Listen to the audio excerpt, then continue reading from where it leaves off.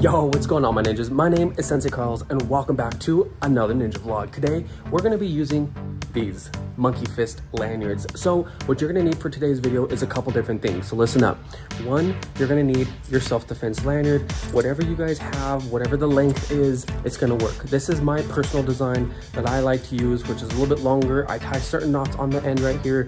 And this is actually a 2-inch bearing. We're gonna go ahead and need a target, something that we can hit. I'm in the dojo, so I have some targets that are over there that I'm gonna use. If you guys don't have something like that, if you have an old tire or something that you can hit without destroying, we're gonna need something like that. I'm gonna teach you guys how to actually swing this monkey fist the proper way, because there's a few things that people don't understand when doing this. I've been using these, making these, and teaching how to use these for over 10 years already, and I've learned a lot of things over the years, and a lot of do's and a lot of don'ts. I'm gonna give you guys my top 5 things that you need to know to be able to swing a monkey fist bearing around without hurting yourself. You guys and girls, let's go.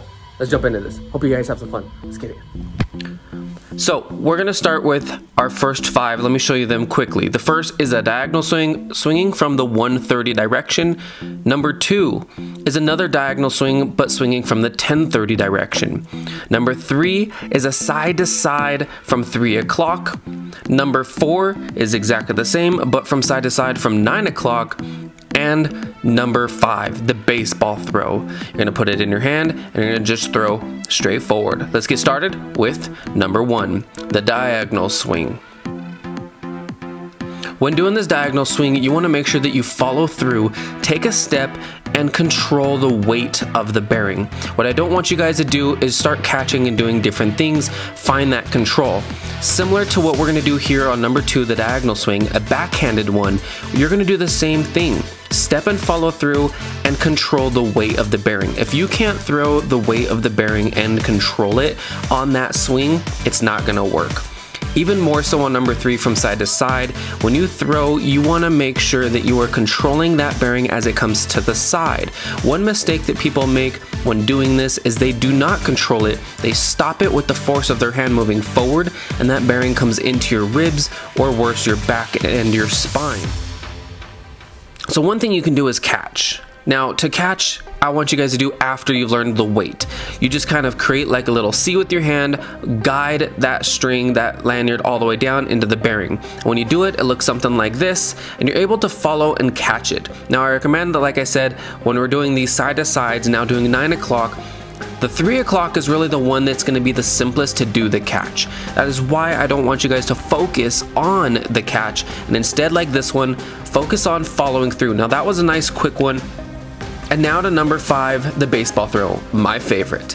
This one I feel is the most effective and the easiest to control if you understand that weight balance.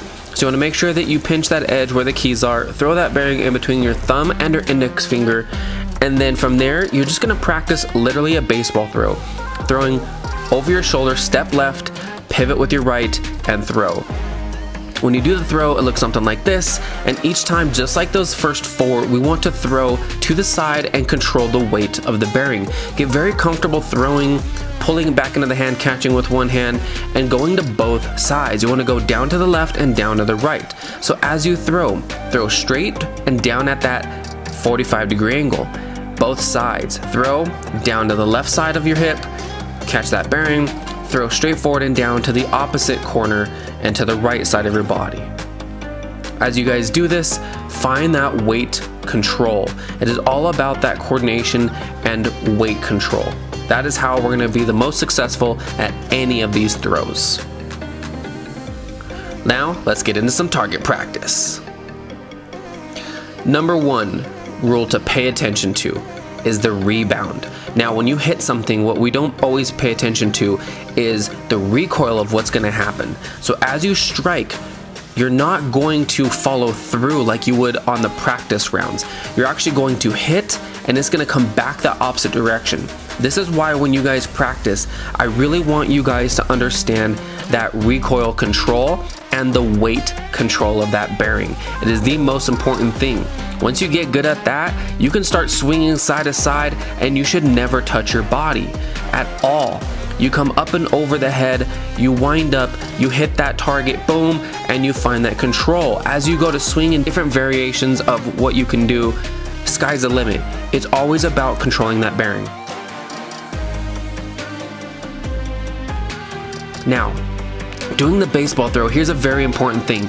As that bearing goes straight, it's going to recoil back towards you. So you want to pull down to the side if you hit straight on, and you want to pull down to the other side.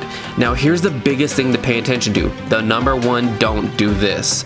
As you throw it and that bearing goes straight into the target, most people are going to want to pull that bearing straight to you, and it's going to hit you square between the eye, boom, and that's going to knock you out. Trust me, I've done it before. And this is why I said, over the years, I have learned the pros and the cons, the do's and the don'ts. Notice how as soon as I hit, I go directly to the sides. I'm not letting that come back towards me ever or at all.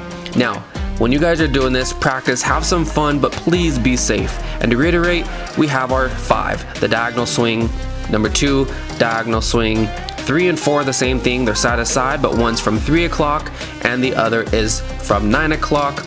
And my personal favorite, the baseball throw. You guys, thank you for tuning into this video. Peace out, my ninjas. We'll see you next week.